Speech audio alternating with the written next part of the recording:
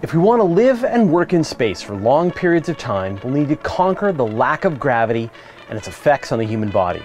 We'll want to come up with some kind of artificial gravity.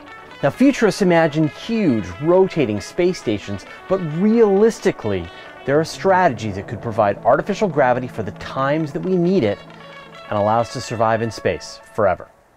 Once again, science fiction has ruined our expectations about space exploration. Star Wars, Star Trek, Aliens, you name it, they've got magic gravity holding their feet to the floor. Special nod to The Martian and Interstellar for trying to tackle it in a scientific way with rotating structures. But we don't have magic. We've only got reality, and reality says that if you're in microgravity, you're going to be floating around. NASA astronaut Scott Kelly spent 340 days on the International Space Station studying the effects of long-duration spaceflight. When Kelly's Soyuz capsule landed in the steppes of Kazakhstan, he was once again in the gravitational embrace of Earth. As he took his first few steps, it was clear that walking had become immensely difficult for him. His legs didn't do what they needed him to do anymore. Over the next few hours, he became stronger and more coordinated, but still weak, and the lack of gravity had done a number on his sense of balance and coordination. And thanks to the hours of daily exercise, Kelly had minimized the amount of bone and muscle loss, but only gravity can prevent vision problems, an impaired sense of balance, and redistribution of fluid in the body. And when we travel to space to live, not just for a year, but for decades, and maybe even generations, we're gonna need to supply our own gravity. Until the Pandoran unobtainium mines are at full capacity, the only way that we know to generate artificial gravity is through rotation, thanks to centripetal force. In fact, if you've ever ridden the Gravitron at the fair, you know what it's like to experience artificial gravity. And if you've thrown up moments after getting off that nightmarish whirligig, you know full well what the downsides can be. What work is being done to figure out practical artificial gravity? What kinds of structures make the most sense? Do we need to go big? Could we go small? When you're standing on Earth, you're being accelerated downwards at 9.8 meters per second per second. Of course, the Earth is pushing back at you, so you don't go anywhere. And that's the force of gravity that you feel. Rotation can provide the same force. Think about what it's like to be in a car going around a tight corner. The car is turning, but you want to keep going in a straight line, so you feel a force pushing you sideways. You're experiencing circular acceleration. To experience artificial gravity, all you need to do is stand on the inside of a spinning cylinder and let this circular acceleration mimic the force of gravity. The distance from the center of rotation changes the amount of gravity you experience. If the size of the rotating spacecraft is too small, then you'll be experiencing different gravity between your head and your feet, and that's where the nausea sets in. Samantha Glasner recently wrote an article for New Sci where she crunched the numbers for the Endurance spacecraft in Interstellar. You know, that cool rotating wheel with all the modules on it? According to Glasner, it has a radius of 29.3 meters, so if it was turning fast enough to give astronauts 1 G at their feet, they'd experience about 0.93 G at their heads. This would cause blood to flow from their head to their feet and cause lightheadedness and other problems. You wouldn't want to raise a generation of children in that kind of gravity. You'd want to go bigger.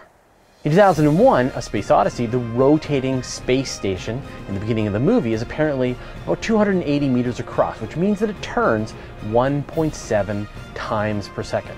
This would give inhabitants roughly 1 G, with minimal differences in gravity from your head to your feet. The problem is that the space station is enormous. To build structures like that would require a launch capacity we can barely comprehend. Let's do some quick math.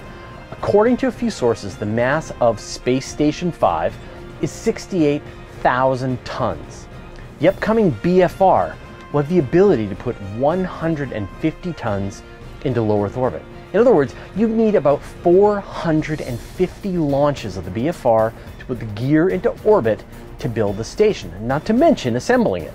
Now, I know we can get all that metal from asteroids and the moon and so on, but this is a long-term goal after we've got a huge space infrastructure going. Right now, we've got microgravity, and we know there are health downsides. So can we improve on that?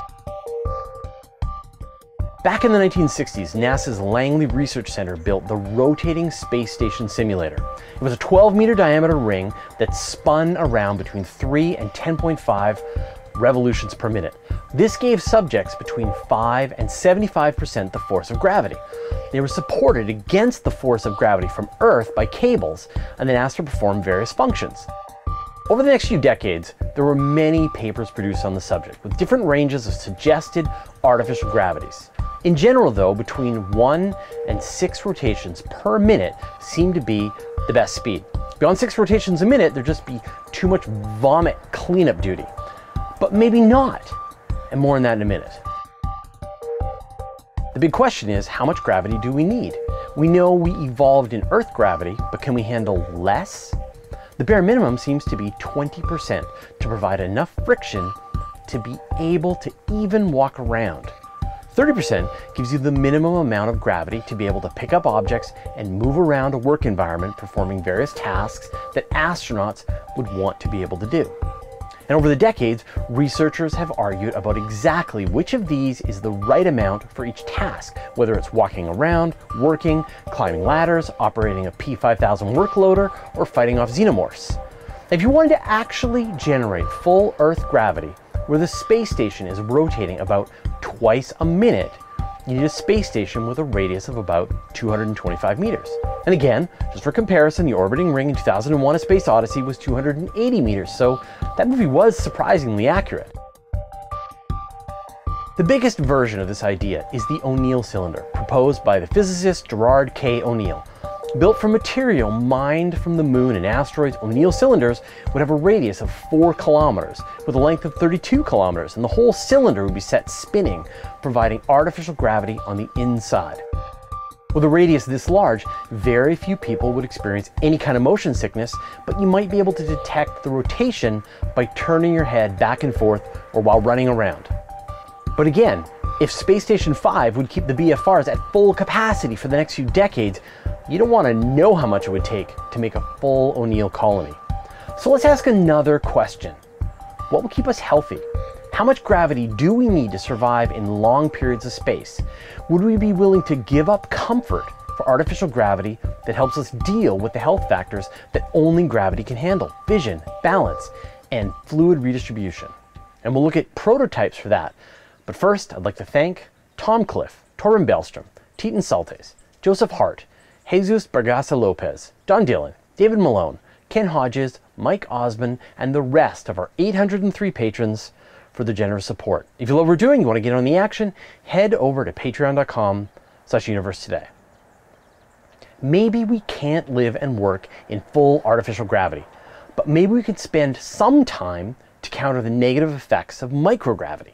And space agencies have proposed tiny centrifuges that would provide periods of artificial gravity. Right now, astronauts spend hours every day exercising. Perhaps they can do both at the same time, experience artificial gravity while they work out. And one idea that's quite developed is called Nautilus X, a module or even an entire space station that would provide periods of artificial gravity for astronauts on long-duration space journeys. The station would have a main module, 6.5 meters by 14 meters, similar to a module on the International Space Station. But then it would be surrounded by a rotating habitable centrifuge. The astronauts would work in microgravity, but then spend time resting and sleeping in the centrifuge, experiencing between 51 and 69% Earth gravity. The initial proposal for a demonstration project would cost about $3.7 billion and could be completed in 5 years. Of course, the project was proposed back in 2011 and hasn't gone any further since then, which seems like a real shame to me. This seems like a natural improvement to the Deep Space Gateway. Recently, engineers from Boeing wondered, how small could you go? Could you just put people in a chair and spin them up and prevent the dangers of microgravity? First, they wanted to find out if humans could become accustomed to the nausea-inducing effect of differential gravity. In other words, if you just spin and spin and spin, will you eventually stop feeling sick? Will you just get used to it? At a test facility at the University of Colorado Boulder, they trained subjects to adapt to a spinning chair. Over the course of 10 days, subjects went from 1.75 revolutions per minute to to 17.8 revolutions per minute. This corresponds to whirling around in a centrifuge with a radius of only 4 meters, which means that you could fit this module into various existing rocket fairings like the Falcon 9 and send a small module to the International Space Station. With a radius this small, you could have a centrifuge with enough room for a rowing machine or a treadmill, and an astronaut would then be able to perform their daily exercise while also experiencing artificial gravity. And they'd be doing 15 revolutions per minute to experience 1 G, which the preliminary research showed that astronauts should become accustomed to. For a Mars mission, they proposed building a centrifuge with a 5-meter radius of rotation. 2 astronauts could be in the centrifuge at a time, balancing each other out. To truly live and work in space for long periods of time, we want to create comfortable artificial gravity. But to just survive and counteract the negative effects of weightlessness, it's surprising to see just how small a centrifuge is required. It's not hard to imagine every long-duration space mission including a relatively small centrifuge. Even colonies on other worlds like the Moon or Mars could have a centrifuge that the colonists spend time in to help simulate the pull of gravity. It might be a hassle, but it looks like practical artificial gravity is well within our reach. And it's a technology that we're going to need to crack if we want to live and work in space for much longer. Well, what do you think? Would you be willing to spend a few hours a day in the spin cycle if that meant being able to live in space or on another world? Let me know your thoughts in the comments. People are really enjoying my email newsletter. Every Friday, 10 to 12 cool space stories I'm watching with links to read more. Not just stuff we're writing in Universe Today, but from across the internet. So go to universetoday.com/newsletter to sign up. In our next episode, I look at pictures from space. Which ones are real, which ones are illustrations, and which ones are totally fake. That's next time. And finally, here's a playlist.